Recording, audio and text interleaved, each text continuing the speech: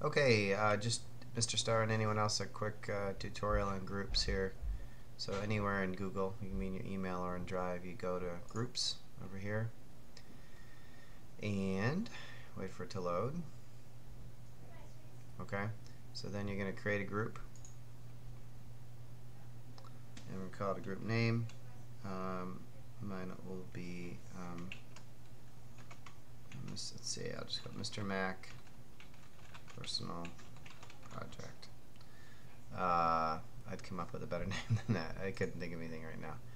Give it a description, and you're not going to be able to see everything on my screen here, but basically that's all you really need. Further down here you can, I can't scroll down on my screen. Let's see if I can move this. There we go. There's other things down here you can do. You can set what that people can do. Viewing, posting, joining groups, things of that nature. Then you just create the group like that. Okay, so now I'm going to invite people to join, and I'm using the direct add here system, so I'm a direct add member, so you start typing in the name. Okay, so you're putting in a name. Oops. So I type in the names of my members and I add them. You can type a welcome message, you don't have to.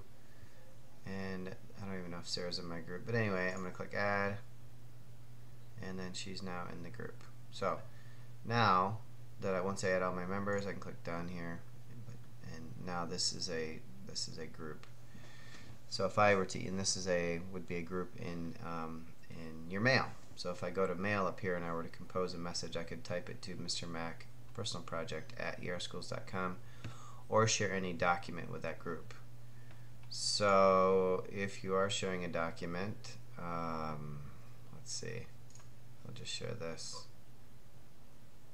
and you want to share it with your new group you just made, you go to share, this window comes up, move this down, whoops, that's not what I wanted, oh darn it, okay, don't know what I did, anyway, so I could say Mr. Mac, it's not going to show up right now, but